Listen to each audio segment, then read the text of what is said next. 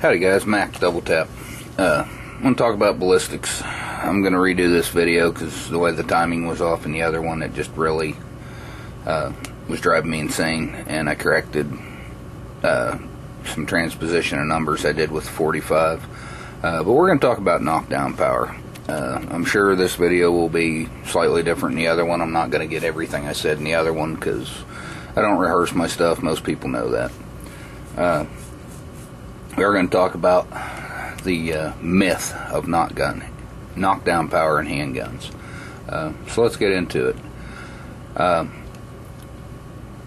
reality is, let's talk about what knockdown power is. Most commonly referred to as knockdown power or stopping power. This is a bullet's ability to stop, knock down, or one-shot stop a human being.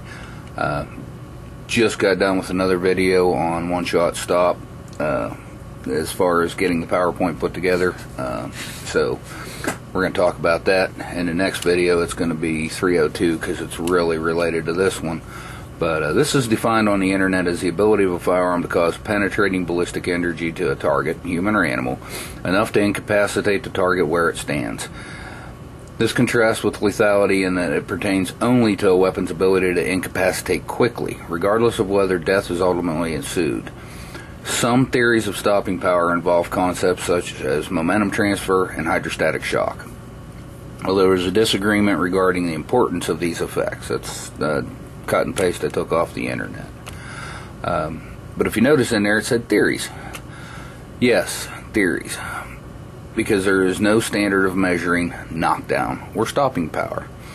However, I'm going to take a number of these different theories and prove that comments I make in Ballistics 201 that all handgun calibers are basically the same with modern ammunition.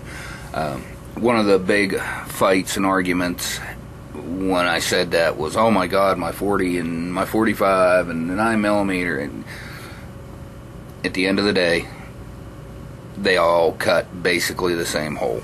We're going to get into that. Let's talk about muzzle energy. 9mm, and I should have put what loads went with this, but I didn't. But 9mm, basically 350 foot-pounds of energy. 40 Smith & Wesson standard load was running 424. 357 SIG was running 475. 45 ACP running right around 400 foot-pounds. And because the 10mm guys just come out of the woodwork and were mad that I didn't include a 10mm, we're going to include a 10mm. 650 foot-pounds of muzzle energy.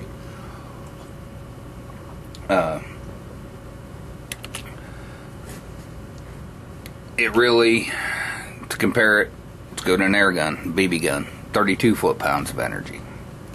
And then let's go up into the 223, runs about 1,325 foot-pounds of muzzle energy. So, you got like 7.62 by 39, now we're up over 1,500 foot-pounds of energy. Takes 308, now we're over 2,500 foot-pounds of energy. And the whole point in this is that there's only 300 foot-pounds of energy that separate all the pistol calibers.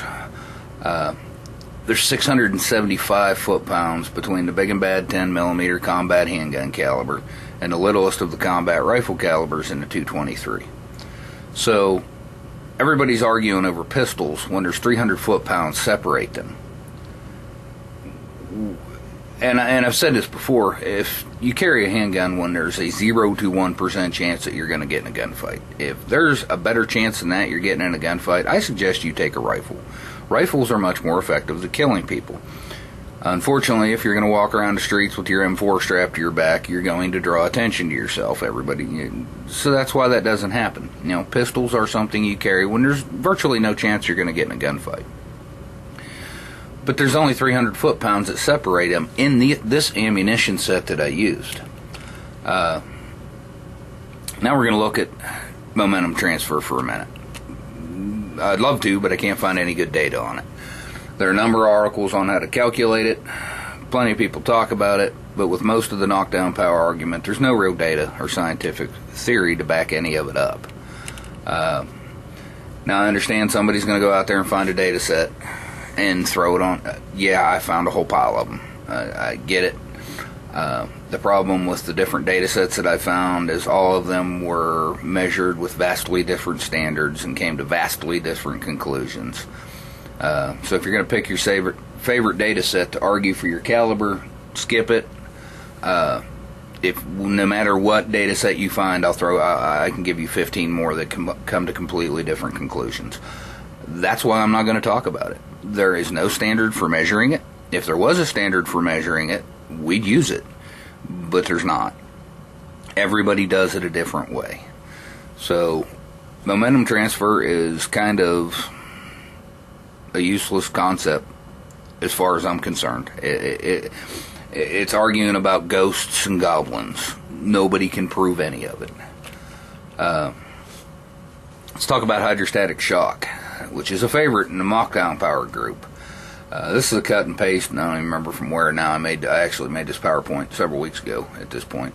In self-defense, military, and law enforcement communities, opinions vary regarding the importance of a remote wounding effects in ammunitions and an ammunition design and selection.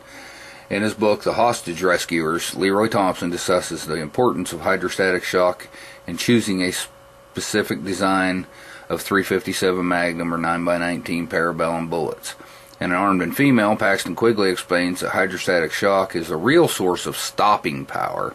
Jim Carmichael, who served as the shooting editor for Outdoor Life magazine for over 25 years, believes that hydrostatic shock is important to a more immediate disabling effect, and is a key difference between the performance of 38 Special and .357 Magnum hollow point bullets. In The Search for an Effective Police Handgun, Alan Bristow describes that police departments recognize the importance of hydrostatic shock when choosing ammunition. Yet again, a research group at West Point suggests that handgun loads with at least 500 foot-pounds of energy, or 680 joules, and 12 inches of penetration is what's needed to make a handgun an effective stopping caliber, or effective stopping bullet. 500 foot-pounds of energy seems to be the key. That 500 foot-pounds has become the benchmark. It was the standard for FBI. They did a lot of high-end research in that study and come up to the point that if you're not getting to 500 foot-pounds of energy, then you are a substandard caliber. Let's stop there for a second. A research group at West Point, 500 foot-pounds of energy, 12 inches of penetration. Let's go back and look at these. By that standard, only the 10 millimeter covers. And I know the 10 millimeter jaws are jumping up and going, yeah, he admitted it. Slow down. That was with these loads. And I'm going to qualify this into saying every one of them loads, when I found them, was the biggest bullet, the standard. For the 9mm it was 147 grain. For 40 Smith & Wesson, I believe that was 180 grain. 45 ACP was 230 grain. 125 grain maybe for the 357 SIG. 10mm, I don't know what the biggest bullet 10mm is off the top of my head. I think it was 200 grain. So them 10mm was the standard that West Point came up with. But the military doesn't use 10mm. Just found that interesting. They never have used 10mm. Anyway. A number of law enforcement and military agencies have adopted the 5.7 by 28 cartridge. This is the FN that runs in the P90 and 5.7 pistol, which was handy for making a pistol / subgun caliber that, the ammunition was interchangeable between the guns. It is reputed to cause considerable hydrostatic shock. The agencies that have adopted it are the Navy SEALs, Federal Protective Services Branch of ICE. In contrast, some defense contractors, law enforcement analysts, and military analysts say that hydrostatic shock is an unimportant factor when selecting cartridges for a particular use because any incapacitating effect it may have on a target is difficult to measure and inconsistent from one individual to the next. This is in contrast to factors such as proper shot placement, massive blood loss, which are almost always eventually incapacitating for nearly every individual. So, what that's saying is what I've been saying all along. Shot placement is the key.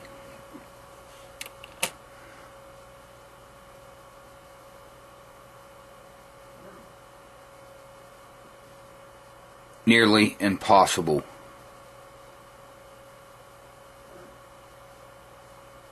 Nearly impossible to measure, and inconsistent from one person to the next.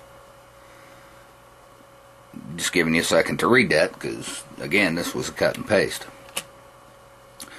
Now we're going to talk about size. Oh my God, I am so sick and tired of hearing about, well, I want that big, massive, blah blah blah. Holy man, you guys are nothing if not persistent when it comes to that.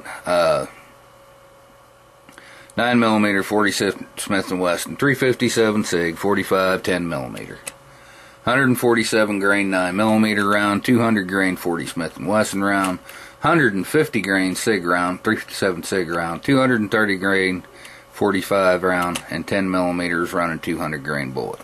So there was our respective foot-pounds of energy. So we see the 40 Smith & Wesson running the same grain bullet as the 10mm is running, what, 225 less foot-pounds of energy? It's a lot. Same bullet. 9mm and 357 SIG. 3 grains separating the bullets. 125 foot-pounds of energy. Then you got the big dog. Big dog. 230 grain 45 round. How could it possibly have less foot-pounds of muzzle energy than a 10mm with 30 less grains of bullet? How's that possible? Well, if it ain't size that matters, what is it? Let's look at the 5.7 by 28. 23 grain bullet standard load. 23 grain bullet. That's like 10%, 90% smaller than the 45. 10% of the bullet weight, right? But it's achieving the exact same muzzle energy. How is that possible, boys and girls? Show you how. Muzzle velocity.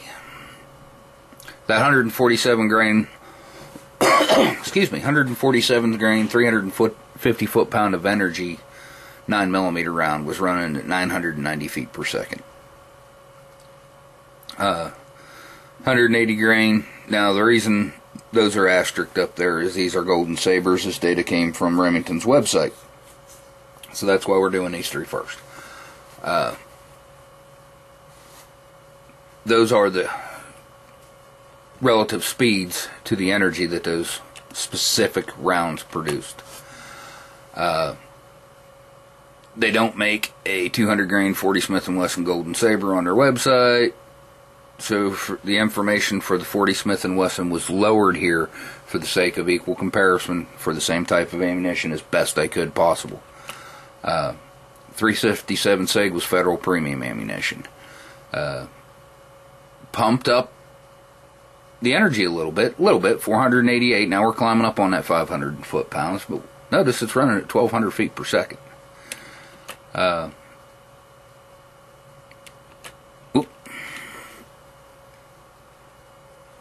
Didn't mean to do that. 10mm, 1,300 feet per second. 200 grain bullet, 1,300 feet per second is running at 650 foot-pounds of energy. Now that little ass 23 caliber round, 23 grain round out of the 5.7 by 28, getting that 400 foot-pounds, actually higher than the Remington Golden Saber, which is a law enforcement standard for 45. I don't think there's much arguing that. I mean, I know there's other agencies that use, but the bonded Golden Saber is top of the line in military or in law enforcement.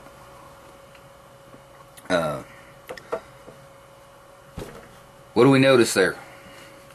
The faster the bullets are going, the more energy they have.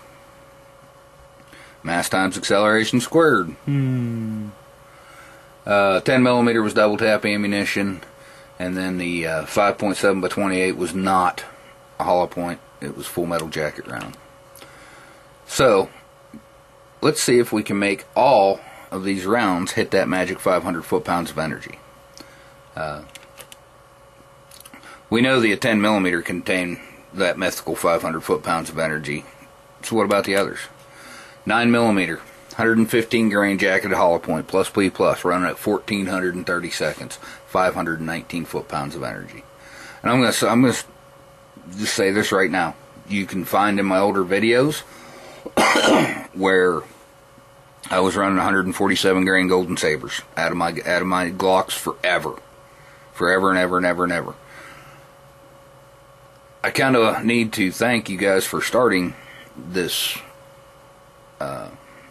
ballistic conversation and making me do the research that I have done, because now I just bought 10,000 bullets to sit down and start loading 115 grain jacketed hollow points. I'm going to match that speed, and I'm going to be running 500 foot-pounds of energy out of my 9 millimeter.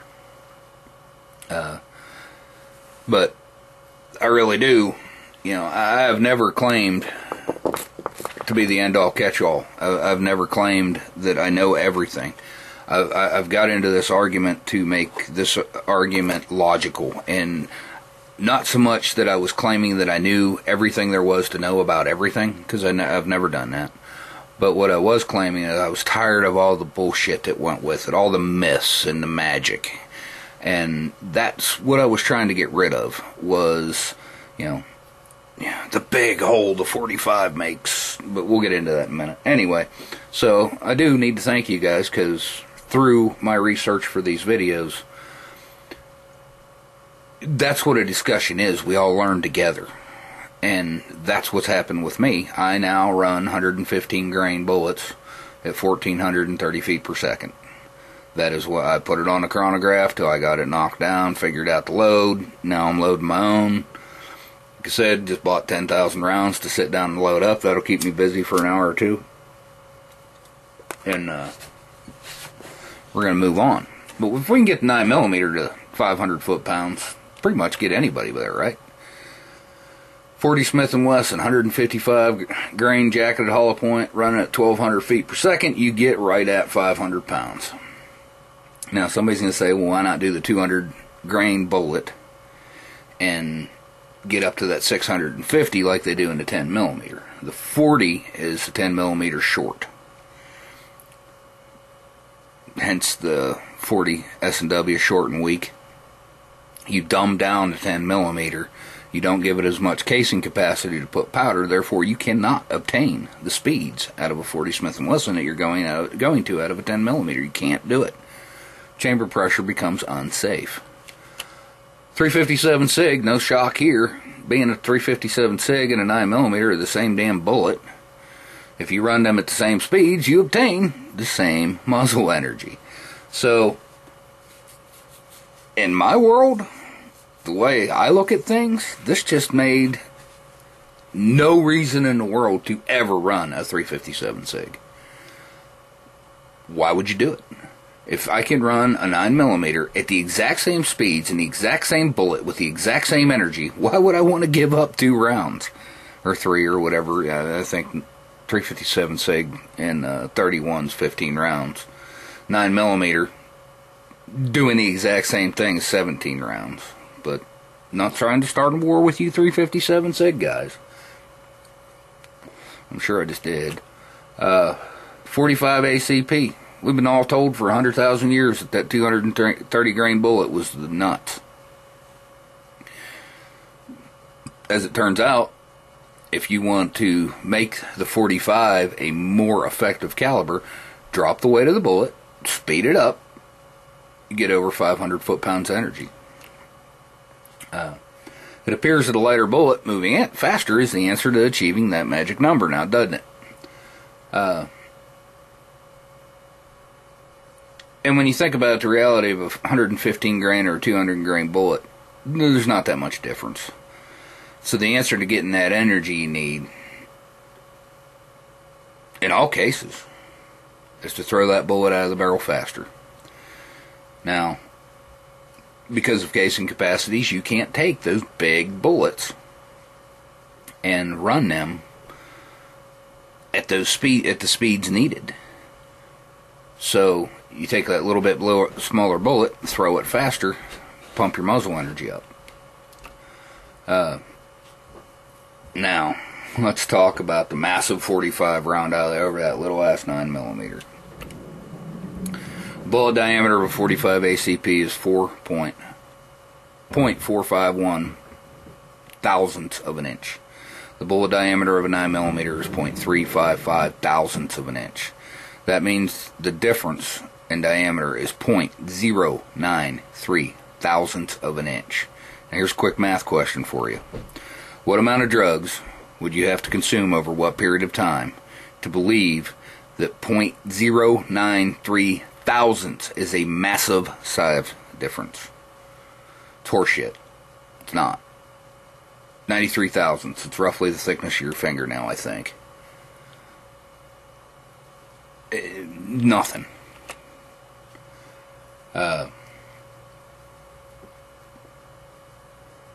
But if you load the 9mm to plus P plus, you get the same energy, but you gain the recoil, so you might as well just carry the bigger caliber. No.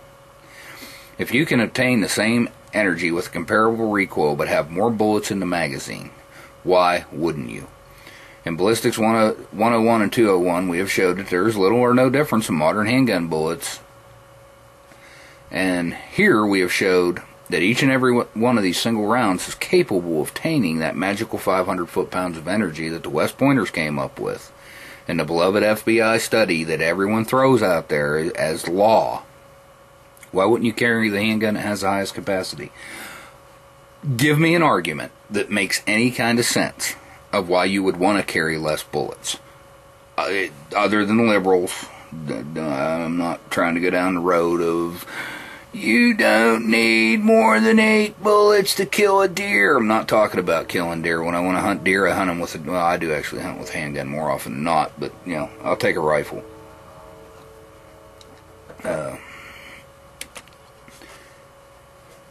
Back to my original point, handgun rounds in any caliber suck in a gunfight.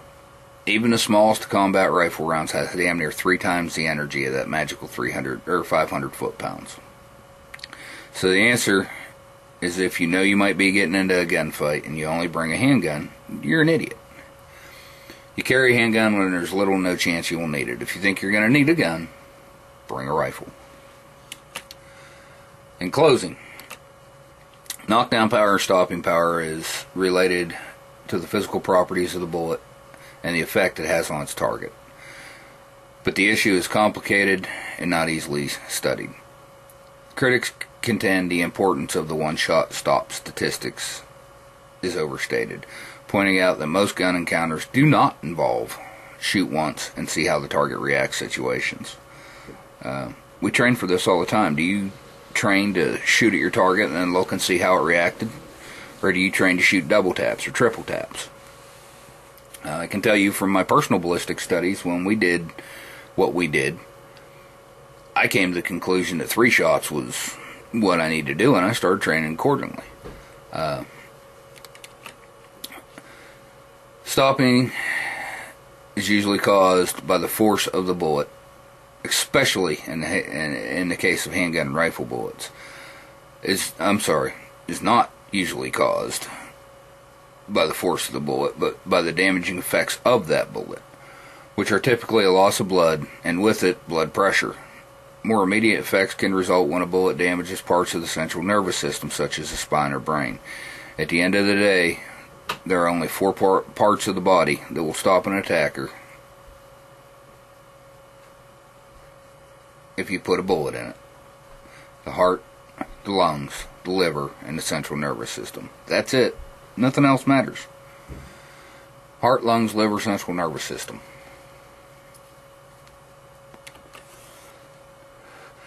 You're not going to have the desired effect on the bad guy by shooting them in the leg, arm, or other relevant body parts. The heart, lungs, liver, CNS is the only thing capable of the magical one-stop shot. So we're going to talk about that in the other video.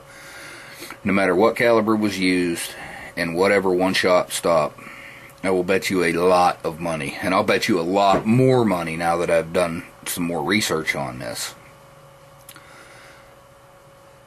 that one or more of those critical areas was struck by the round.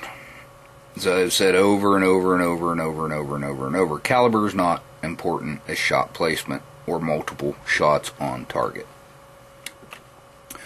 This is one last thought for this video. Bella Twin, an Indian girl, and her friend Dave Auger were hunting grouse near Lesser Slave Lake in northern Alberta, Canada. They were walking a cut line that had been made for oil exploration when they saw a large grizzly fall in the same survey line toward them. If they ran, the bear would probably notice them and might give chase. So they went, sat down in a brush pile, and hoped that the bear would pass by without trouble. But when the bear came much too close, and when that big boar was only a few yards away, Bella Twin shot him in the side of the head. The bear dropped, kicked, then lay still. That bear, killed in 1953, was a world record grizzly for several years, and still is very high in the record list today. The caliber that Miss Twin killed the world record grizzly bear in a single one-shot stop through the massive skull bone and a grizzly bear's head, .22 long rifle, one shot in the central nervous system. I'm Mac, Double Tap Shooting. Appreciate you guys watching. Please like, share, subscribe, and train. You guys have seen my logo before, but tactics, training, mindset, and technique. It does not say, and I'm not saying my logo's all that in a bag of chips, but it doesn't say caliber.